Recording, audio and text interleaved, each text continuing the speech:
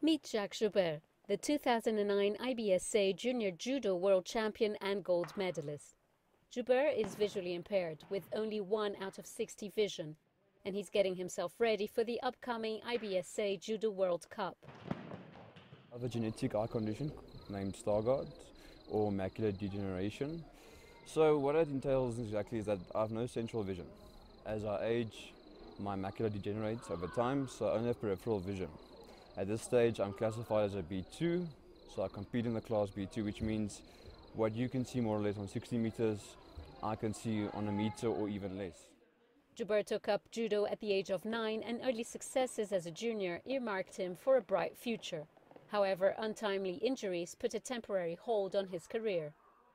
After my 2 injuries, which was 2014 and 15, things didn't go as planned. Obviously, missing opportunities for Rio 2016. Obviously within sport there's ups and downs, but I felt like there was a little bit more ups than downs, a few mental victories.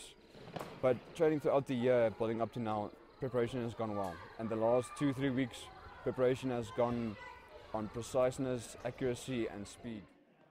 Overseeing Joubert's preparation is coach Dirk Crawford, and he feels Jacque is prepared and should perform well at the World Cup. He's got a reasonable good chance, possible medal contender. His strength is he'll never give up.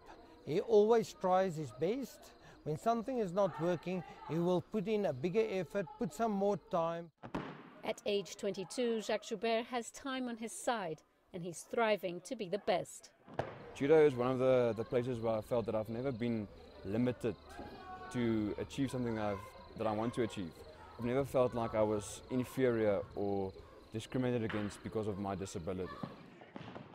Obviously, aiming very high, you would like to win a gold medal, but for me, placing within the top 5 would be a very good achievement. Joubert will compete as a B2 athlete in the under 81 kilogram weight division at the IBSA World Cup. And one thing is for sure, he wants to prove he is the new force to be reckoned with in the world of blind judo. Scheier, CGTN, Johannesburg, South Africa.